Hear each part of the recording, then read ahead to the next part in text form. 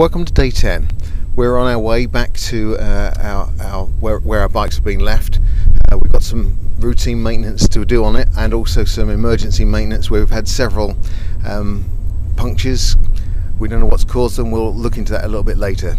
We're thoroughly refreshed and ready for a new day, and by all accounts it's going to be a lovely day. So we'll carry on with the report as it goes. Thanks. Bye bye. Morning, I'm Daniel. We are leaving Mangual. There's the place, the town where the group stayed at our church, and now we are moving to Viseu, which is a big town. Within 20 minutes we'll be there. Then we'll have breakfast and say goodbye. Brilliant. It was really a pleasure, a blessing to meet you guys.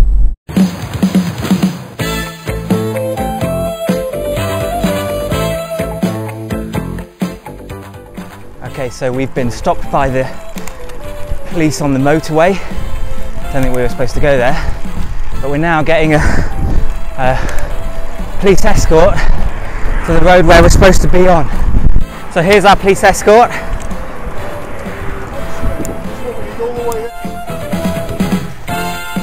So this is our second encounter with the police today.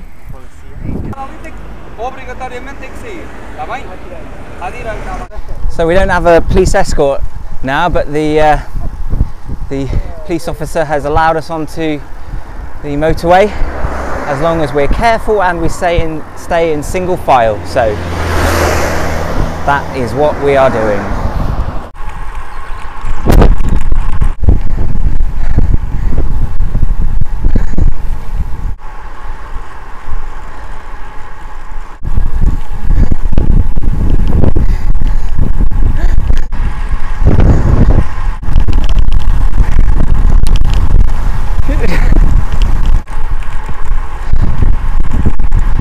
Small dilemma. Every time we try and get on the road we want to do, it seems to merge back onto a dual carriageway that cyclists aren't allowed to travel on.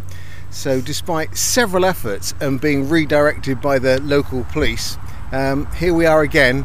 The dilemma: we can't go forward, we can only go sideways onto the dual carriageway. So we're waiting for Chris to come and give us some Portuguese style advice. So having decided that we've got no other alternative than to go for the motorway,